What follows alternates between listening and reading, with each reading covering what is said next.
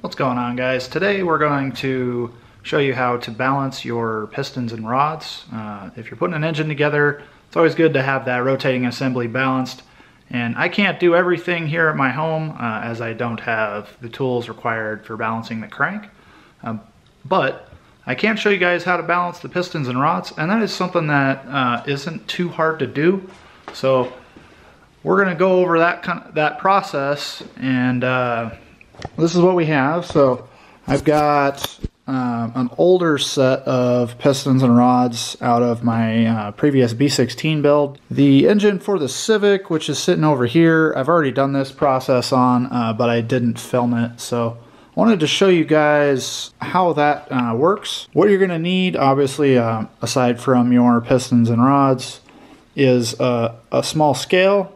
This one I just got at Harbor Freight. They're fairly cheap. I think they're like 10 or 15 bucks maybe.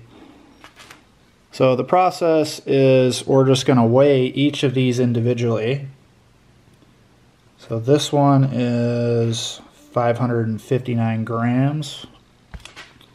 And I usually use a piece of cardboard so that I can keep track of everything as far as starting weight and ending weight for each of the items. So that is 559.0.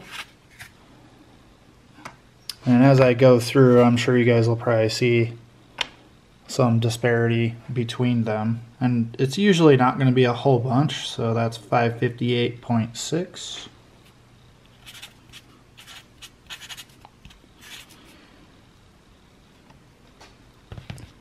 Now the thing with the scale, you don't necessarily need one that's going to be accurate, because it doesn't really matter what they weigh as long as the scale is repeatable. So as long as you have the same results. So that's 557.9.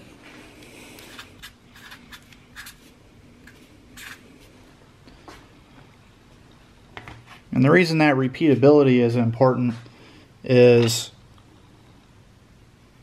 as you take weight off of these so that they all match, you want to get that same number each time you weigh an item. So 558.6 on that one.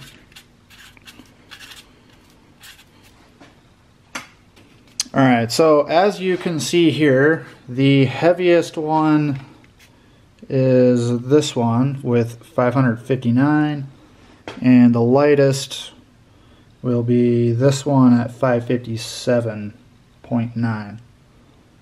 So not a big difference, but if you combine that along with the difference in the pistons, you could actually have a decent amount of difference, you know, between if you had, say, the heaviest rod attached to the heaviest piston, and then on an opposing you would have the lightest piston and lightest rod. So this process is fairly simple. Next we're going to take the pistons and weigh those. Pistons, in my experience, are usually closer to each other than the rods are. 299.2.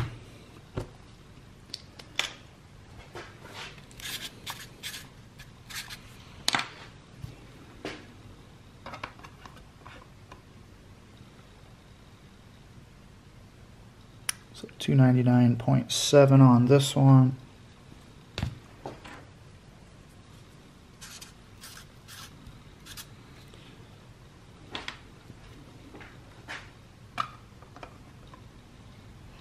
This one is a little bit lighter, 298.7.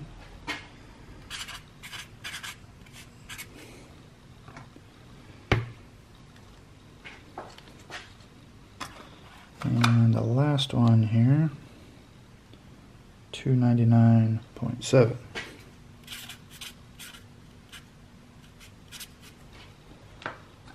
Alright, so we've got the weights for everything, both pistons and rods, and you can align these however you like. This is just when I disassembled the engine. This is the cylinders they were in. So we've got,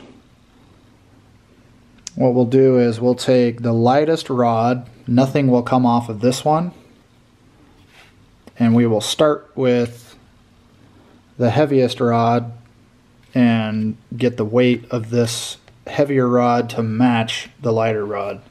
And the way we're going to do that is we're going to take material off of this surface right here equally around the rod. So this surface, all the way around on all four. What I use for that is just an angle grinder with a 3M pad. I found that it doesn't take a horribly long time, but you're not going to take off too much material either. When we get to the pistons, what I use is a Dremel tool with a sanding drum on it. And I'll show you guys that when we get to there. I'll put this part on time lapse. I'm not going to go through all of these. I'm going to do a couple so you can see the procedure. And I'll see you guys in a little bit.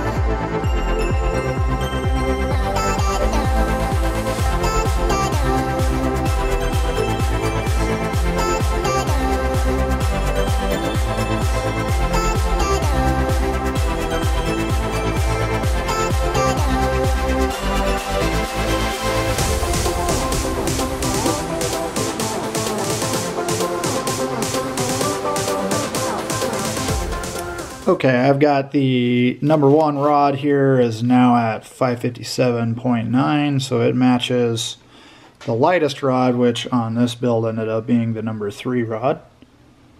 We'll show you that. So we take this, put it on the scale, and we've got 557.9 for number 1 rod, which was the heaviest. And then we'll take the number 3 rod, which was the lightest, and 557.9. And this is where that repeatability comes in that you're going to want with the scale. And I've had pretty good luck with this little guy here. Like I said, I got that at Harbor Freight. I think it was 10 bucks maybe. If I was going to be building an engine, I would continue on and get all of these to match exactly. For today, since this isn't going in an engine because these pistons need to be replaced, I will do that at another time, but I'll show you the procedure on the pistons as well. So we've already weighed these and we've got our weights here. So the heaviest one is tied between cylinders 2 and 4 at 299.7. And the lightest cylinder was this 298.7 here. I think that's because this particular piston is damaged. Which you can see right here, there's a crack. And that may not be the best one to use as the lightest piston, but I'm going to still show you the procedure. So I will get these two to match. So this is 299.2 and 299.7. We're going to take basically a half a gram off the heavier piston so that it matches the lighter piston. And where you're going to do that on a piston, and this will kind of vary depending on the specific brand you have, but you can take some off in this area here, and then on the inside, and this can be kind of tedious, but you will take the Dremel with the sanding drum and you're going to go along the inside to take material off. And this process can take some time, like I said, depending on how much weight you're trying to take out. Aluminum doesn't weigh very much, so when you're using, when you're sanding it, you're just getting off tiny amounts. But I'll do one of these and you guys can see that process.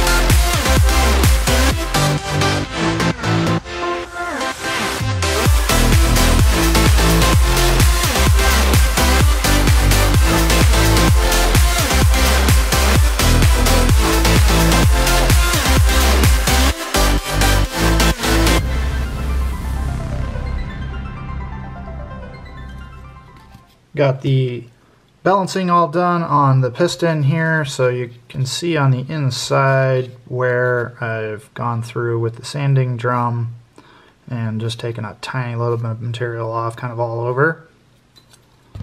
Depending on how much you need to take off, you may need to get a little more creative. This is our one that we just did. So you can see that one is at 299.2 now. And then this is the one we were trying to match it to. So 299.2. So we took off about a half a gram from this one so that it matches this one. And if you guys were building an engine, you'd want to just continue that on, get all four to match exactly. And depending on the accuracy of your scale, you could go, even further down. But in my experience, this is adequate for decent horsepower levels and fairly high RPM as well. As you can see, we've got the difference of 1.1 grams here from the heaviest to now matching the lightest. And on the piston side, we had the heaviest was tied here at this 299.7. So if we had taken, half a gram on the heaviest piston and 1.1 here, you're at, 1.6 grams basically between heaviest and lightest components. That stuff all adds up when you're trying to spin 10,000 plus RPM.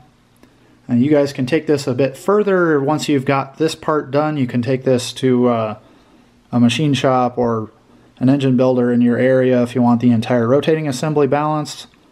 And from there, they will take all of those components along with your crankshaft, your balancer, your clutch, your flywheel, the entire rotating assembly, and they can balance all of that stuff. The start to that is what we've done here today. That'll get you a good start of getting your engine balanced decently, and something you can do in your home with not too many special tools or anything. And that's basically all I've got for today. So just wanted to say thanks again for watching, guys. I am nearly done with the Civic engine. It's right here. I've got to wait for the guys at PFI had some special training on some new equipment that they got before I can get the cams done on that. We've got to get the cams degreed before we can get this engine buttoned up and get it in the car. But this this was something I was wanting to do to share with you guys. This is something I do on all of my engine builds. Make sure you guys get subscribed if you're not already. Hit that bell so when I get new videos out, you guys will get them. And leave comments below what you guys want to see in the future, and I will check those out, and I'll see you guys in the next one.